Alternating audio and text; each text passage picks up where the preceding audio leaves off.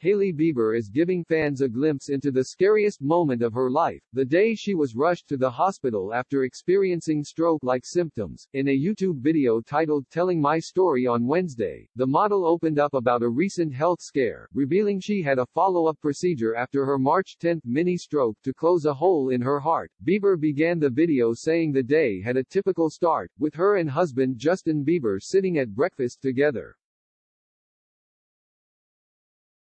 "We were in the middle of talking, and all of a sudden I felt this really weird sensation that traveled down my arm from my shoulder all the way down to my fingertips," she said. When Justin asked if she was okay, Bieber said she couldn't speak. "The right side of my face started drooping. I couldn't get a sentence out," she continued. "Immediately, I thought I was having a stroke, like a full-blown stroke." Justin asked for someone to call 911, and Bieber was rushed to the hospital.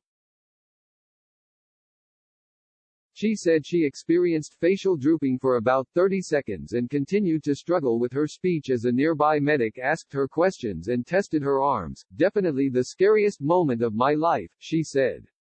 "I had so many things running through my head. The number one being, I am having a stroke.